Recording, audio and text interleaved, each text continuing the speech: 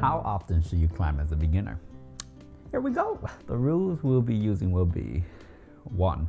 At least 3 to 4 times a week. This allows for frequency, which means the more you do something, the better you become at it.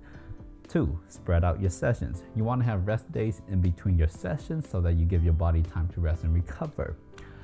3. Session length. Listen to your skin. Once your skin starts screaming at you to stop, you should stop lest you overdo it and it takes a really long time for your skin to recover. A climbing schedule could look like climb Monday, Wednesday, Friday, rest the rest of the days, and this is just a basic protocol that works pretty well when you're starting off.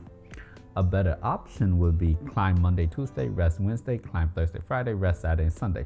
The 2 consecutive days of climbing helps you build climbing stamina, and it has enough rest days to not obliterate your body. The most common mistake would be to climb every day. Your skin will be fucked, but hey, climbing every day is better than not climbing. That was the vid, and I'll see you next time, partner.